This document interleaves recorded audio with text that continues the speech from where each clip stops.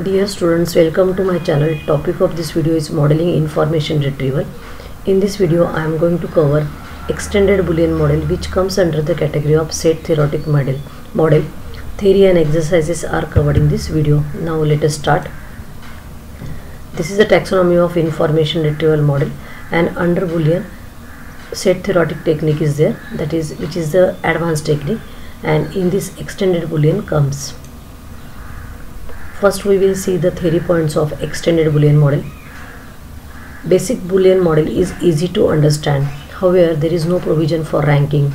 Also, for conjunctive queries, if documents contain either term, they are treated same way as irrelevant documents. Like the fuzzy model, a ranking can be achieved by easing the condition on set membership. It adds a concept of partial matching and word weighting to the Boolean model. Therefore, name is extended Boolean model. Combine vector model characteristics with the Boolean algebra properties.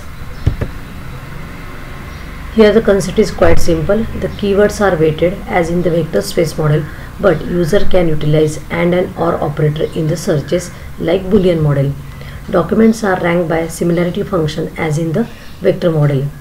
In the extended Boolean model, keywords, local and global weights are first normalized by their highest scores and their products are calculated. Formal characterization of extended Boolean model. Here, normalized local weight for each document. So we require to apply this formula. So this similar formula was there in vector model. So here it is represented by local L of ij. Local means it is applied for each document. L of ij is equal to f of ij divided by maximum of f of ij. So here we get the value between 0 to 1, that is normalized value.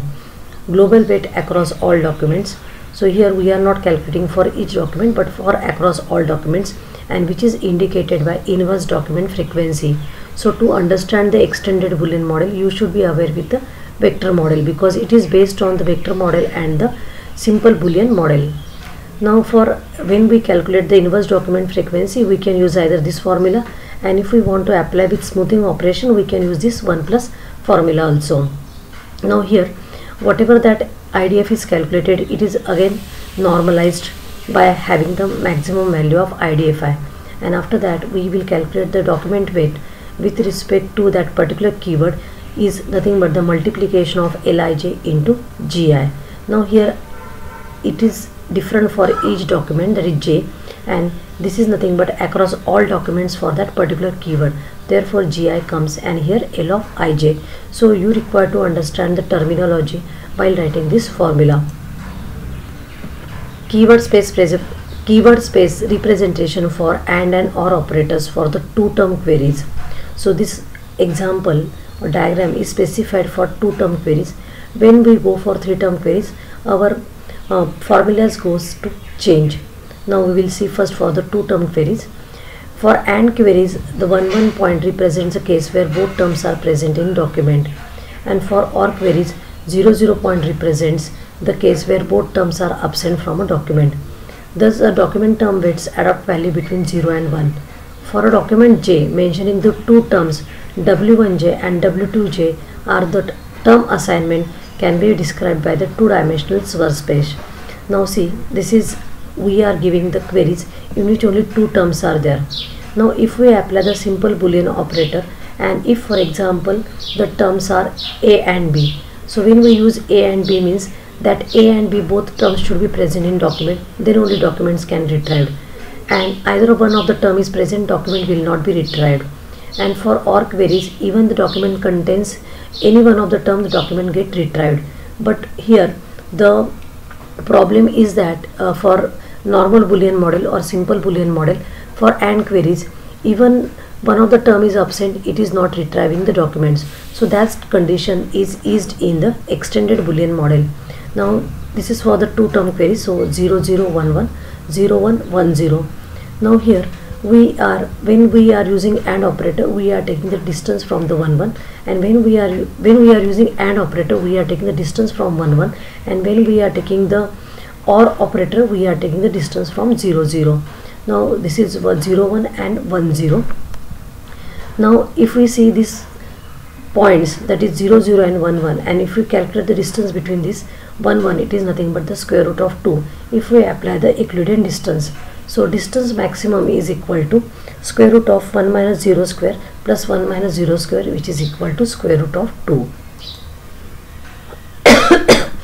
We will see for both queries. First AND query. Now when we take the AND query, we are taking the distance from this point, and when we are taking the OR query, we are taking the distance from this point.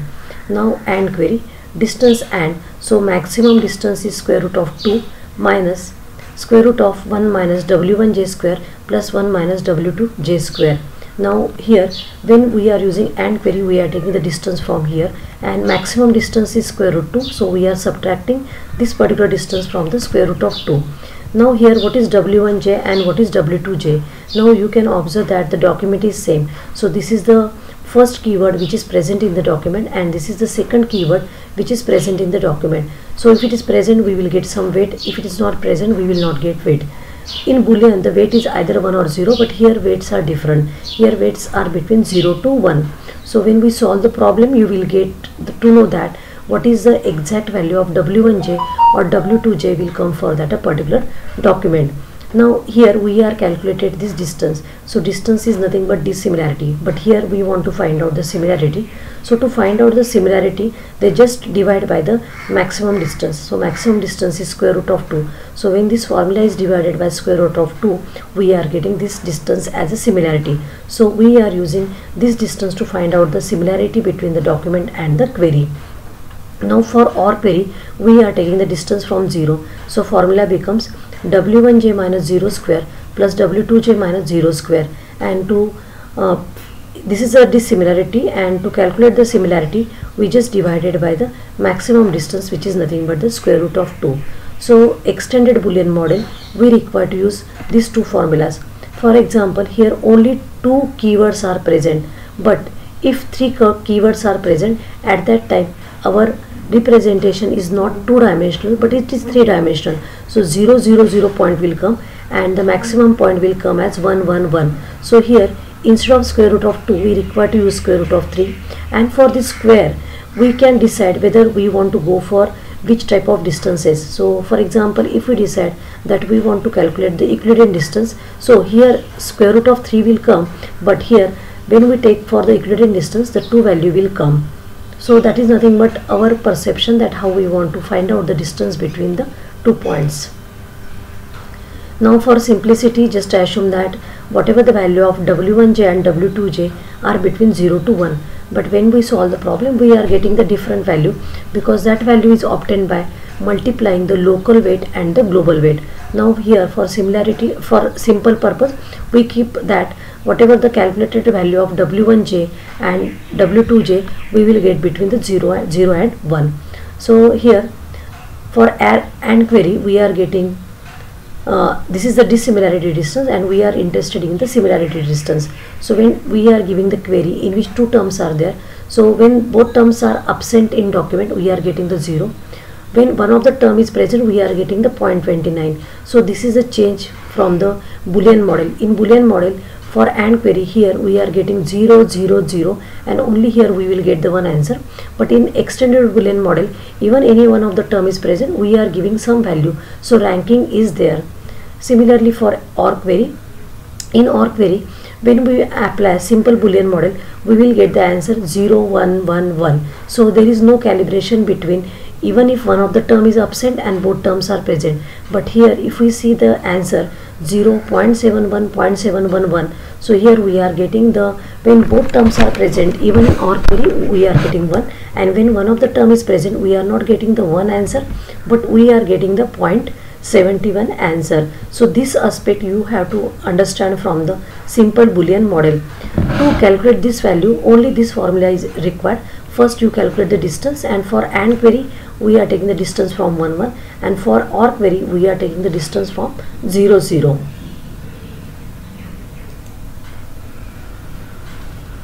Now it may happen that when number of queries are more, so when number of queries are more, then our dimension is increases. So for example, when number of, for 2 term query, n is equal to 2, as we already seen in previous slide, and here we are using p equal to 2 because we want to go for the Euclidean distance. when number of terms in our query are 3, then we require to use n equal to 3, that is nothing but the square root of 3. Here we require to use 3, but when we make the square, at that time we require to decide we are going for which type of distances. If we are going for Euclidean distance, we can use p equal to 2. So this is nothing but the generalized formula for the extended Boolean operator. Now here, for example,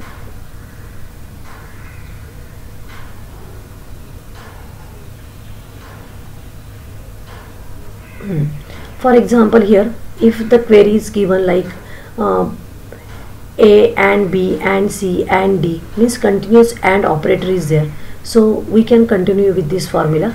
And for example, if query is given A or B or C, means continuous OR operator, we can use this formula. But when the formula change, for example, if the user query is K1 and K2 or K3, now here one of the operation is AND operator and one of the operation is OR operator. So here we require to first treat this as AND operation, so we require to find out the similarity with respect to this as one term, that is K1 and K2. So we will apply this formula, and after that whatever the result, we are again making with the OR formula. So as the formula becomes complex, it becomes very difficult to calculate. So this is only the problem of extended Boolean model, that when the query combination comes with the different operators, at that time we require to apply the formula with a precise notation. Advantage: a hybrid model included properties of both set theoretic and algebraic models. Model is quite powerful. By varying the parameter p, we get the ranking behavior from the vector model to the fuzzy model. Disadvantage: computation is complex. Assume mutual independence of the index terms. Like vector model, here also we are assuming that they are not depend on each other, but independently they are treating. Distributive property operation does not hold for ranking computation. Now this distributive operation we applied in Boolean model. When the query is given in the CNF form, we convert into the DNF form, and after that we are solving we are applying that formula of simple Boolean model. But here, if the query is given and if we convert this conjunctive query into the disjunctive form or DNF form, then this similarity will not hold. So we require to, for given query, we require to solve the problem by this way, and when multiple combination comes into the query, it becomes difficult to solve the problem. Now let us start with the problem. 4 documents are there. Here there is no keyword, here there is no stop word, and there is no need to apply the stemming operation. So we ignore here stemming for simplicity, and there is no stop word. So this is the step 1. Second is normalize local weight for each document. Normalize global weight across all documents. Then document weight is normalized local into the normalized global. And here step 5, depending on number of terms, this is very important, depending on number of terms in query, apply the similarity function. Now index terms are computer information retrieval. We require to do the normalization, so max frequency is required. So this is document 1, document 2, document 3 and document 4. Now here we write down the count, that how many times that particular keyword present in that document. After that, here we are just dividing by the maximum value. Now as this, there is no change because maximum is also 1. So 1 by 1, 1 by 1 and 1 by 1 remains same. So this is nothing but the local measure. For query also we are doing this same technique, but actually query is not required once we calculate the document measure. So we are ignoring here query here. Now we require to calculate the global measure, and global measure is always across the document. So here we will just count whether computer is present in document 1, document 2 and document 3. Here we are not adding the frequency, but we are just checking whether presence yes or no. Yes, yes, yes. So 3 times will come. So when we apply the IDF formula is log of 1 plus n divided by ni. So when we apply this formula, we will get answer 0.37, 0.37, 0.48. So when the terms are repeated less, we are getting the more weight across the document. Now we require normalization. So we will divide 0.37 by 0.48 and we will get this answer. So this is nothing but gi, and this is nothing but L of ij. After that we require to multiply this Li and gi. So after multiplication we are getting this. Here query is not required, I have just make the Excel so that formula gets copied, but here actually for query we don't require anything. Now we've calculated Wij is equal to L of ij into gi. Now this is for document 1, document 2, document 3 and document 4. So here we calculate. After that we require to apply the formula of similarity. Now this is Wxj, or you can treat as is the first W1j, that is first keyword. Now our query is computer and 1 minute. Okay, first we will explain for the AND query. So query is computer and retrieval. So this is W1j and this is W2j. Now here for document 1 we are getting the value 0.81, document 2 0.81, document 3 0, document 4 0.80. Now here first we apply the distance formula, and after distance formula we just divide by square root of 2. Now here we are using square root of 2 because only 2 keywords are present in our query, therefore our dimension is 2. So this is 0 and 1 point. So we apply the same formula. Only I have explained this formula in previous slide, when for simplicity I took this value as, or weight factor of W1j and W2j as between 0 and 1 only. Now here we are getting the different answer, that is which is between 0.8 and sometimes we are getting the 1 answer. So we apply this formula. So here W1j is 0.8 for document 1 and W2j is 1 for the second keyword. After applying the formula we are getting this answer. So we are getting the answer this is first apply the dissimilarity function, then apply the similarity function, and we are getting the answer 0.86, 0.8600 and 0.28. Now here even both of the keywords are present, we are getting the maximum value, and if one of the keyword is present we are getting the 0.28, and when both terms are absent we are getting the value 0. Now next for the OR queries. Now here OR queries formula is same, concept is same, formula is only the change. So we require to apply the formula. So this is all documents and they are related with computer and retrieval. That's why once we get the query and we calculated this value, so query is not required at all in the extended Boolean model, because we are comparing with this values of computer query terms only, but we are not taking separately query terms. So we are getting this value. So when two keywords are present we will get 0.91, when one of the keyword is present we will get 0.57, and when both key terms are absent we will get the 0 value. So we require to apply the first dissimilarity function and then similarity function to calculate the ranking.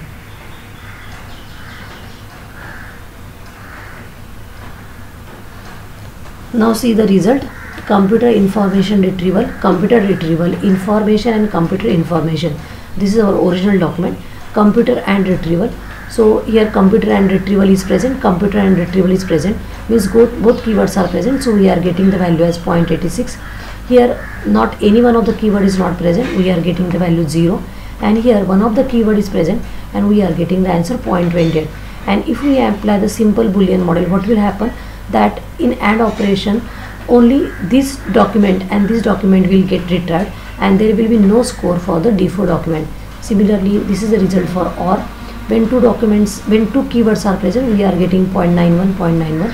When none of the keyword is present we will get 0, and when one keyword is present we are getting the answer 0.57. So here we are getting the ranking of the documents, which is very much important. So the documents are ranked according to the similarity score.